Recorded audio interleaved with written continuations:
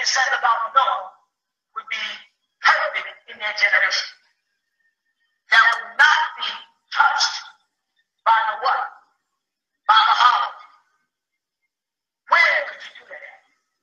I looked and I said, the only religion that has so many dumb restrictions on it, so many unresearched facts, not made to look like facts because nobody researched them, is Islam. But you have to grab a specific. You have to be particular about how you use it.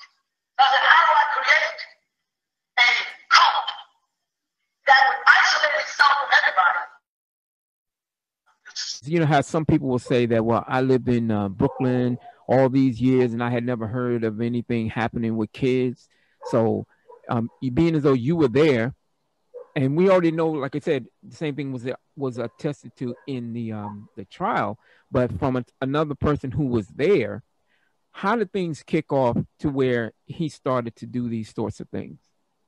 Well, let me start off by saying, first of all, in reference to the in Brooklyn who may have said they never heard of anything happening to kids, that's so untrue, because even back then in the 80s, there were rumors circulating within the community that children were being molested, whether it was necessarily by York or other adults in the community, or maybe even by other children, was, a question, you almost have to kind of listen to who's telling you these stories or whatever.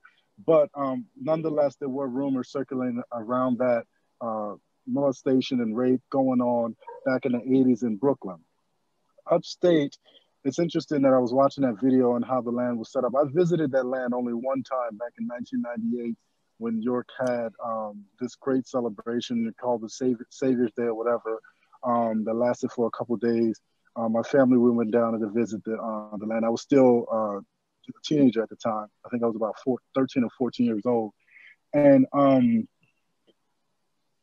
what, in comparison to that, Jezza Abba or upstate New York was very similar in a sense that, but it was on a much, much smaller scale.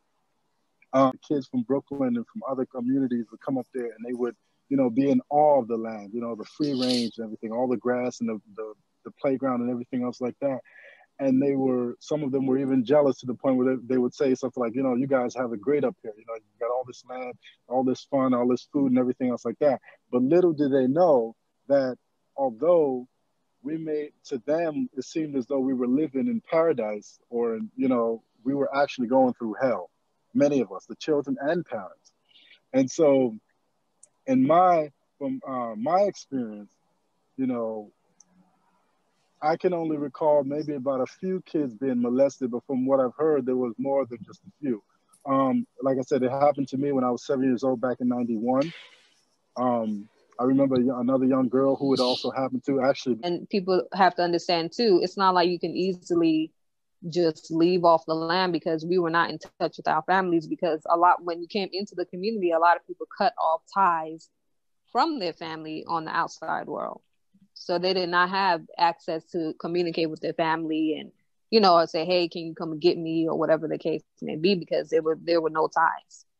And that's what allowed, like, a lot of people, it's like they didn't have a choice, because they didn't have that many options or anywhere to go. And then, you didn't have a car. A lot of people didn't have an education, and you didn't have money like that either.